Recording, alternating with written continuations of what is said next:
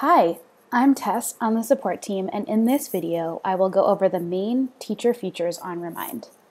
Remind is a communication tool designed for educators. You can message your class without them seeing your personal contact information.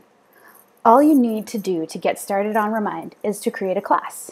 If your school has a Remind paid plan, you might have pre-rostered classes. To create additional classes, all you need to do is click on Create a Class and then type the name of your class and select Create.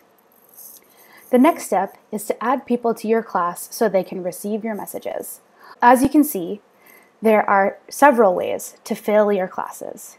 If you directly add your contacts into the class, you won't need to wait for people to join.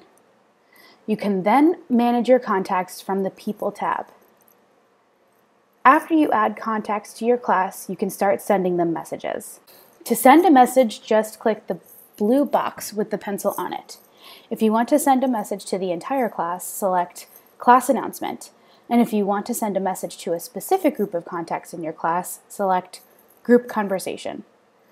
When people reply to a class announcement, only you can see the replies.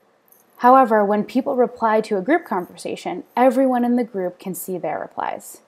You can also send class announcements to your participants by role.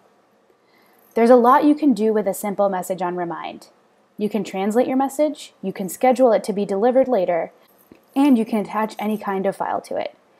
PDFs, pictures, videos, or even audio files. Finally, if you ever want to edit your class, you can go to Class Settings. And if you want to edit your profile, just select Account at the drop-down menu on the top left corner. Thank you for using Remind.